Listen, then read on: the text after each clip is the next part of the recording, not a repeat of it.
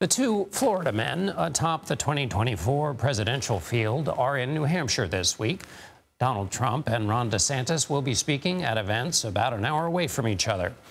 DeSantis, who is holding a town hall Tuesday with potential voters, is being criticized by the New Hampshire Federation of Republican Women for planning his event on the same day Trump is speaking at their annual fundraising lunch.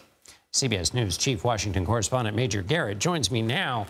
Major, you don't want to step on any toes in the careful rules of New Hampshire politics, but let's use that as a jumping off point. It's been about a month since Ron DeSantis joined the race. What's the nature of the competition between the frontrunner Donald Trump and his closest challenger? By any measure, John, it's one-sided. Former President Trump has, across the spectrum of polls in New Hampshire, on average about a 20% lead over Ron DeSantis. That is, Ron DeSantis has lost ground in New Hampshire since announcing formally his introduction into the presidential race. That is exactly what former President Trump wants everyone to know and wants them to permanently believe. The Trump campaign would like everyone in New Hampshire interested in this race to consider this race done and dusted, already over.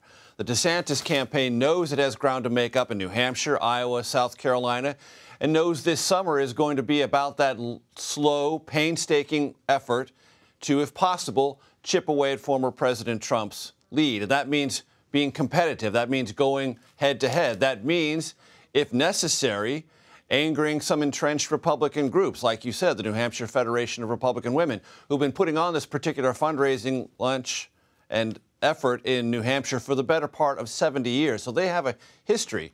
But it's not all uniformly considered by them to be DeSantis doing something out of bounds. Some of the members of that federation have resigned because they think the statement put out criticizing DeSantis was overtly pro-Trumpian. That, they said, violated the Federation's longstanding neutrality. So, as you well know, having traveled New Hampshire as I have, John, all these things can become very personal, very localized, and very tit for tat. It's aggressive. It's competitive. That's the way New Hampshire politics has always been for Republicans and Democrats, and we're just beginning to see it play out in the Republican primary contest. One of the areas where Trump's challengers have tried to make inroads with his formidable lead is on the question of abortion. Former President Trump has been criticized for saying abortion should be left to the states in the post-Roe world. But this weekend he spoke to evangelical voters about abortion in the U.S. and said the federal government should play a vital role. What do you make of that? You've seen him have varying positions over the course of his career. Is that just his traditional embroidery of his positions, or does it suggest at all that his opponents are in fact succeeding in their attempt to make this an issue?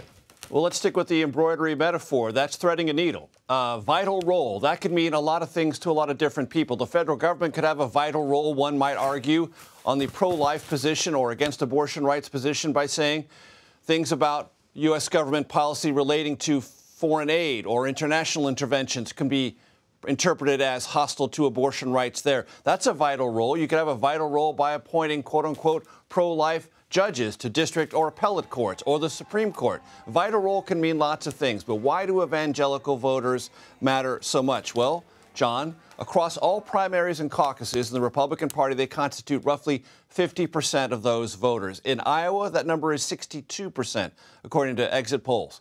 And in South Carolina, estimated at 60%. Those are two of the three most important early contests for the Republican calendar in 2024. Iowa, then New Hampshire, then South Carolina. So whatever former President Trump says in this space matters a great deal. But if you talk to those who are in this movement, they will say of all the Republicans, no one like Donald Trump has a kind of buffer zone. Why? Because he appointed 3 conservative Supreme Court justices, and they led to the overturning of Roe versus Wade. And that puts former President Trump, they would argue, in a different and unique position where he will not be as scrutinized and not be judged as harshly as some of his other Republicans on the specificity of his abortion stance. All right, Major Garrett in Washington. Thanks very much, Major.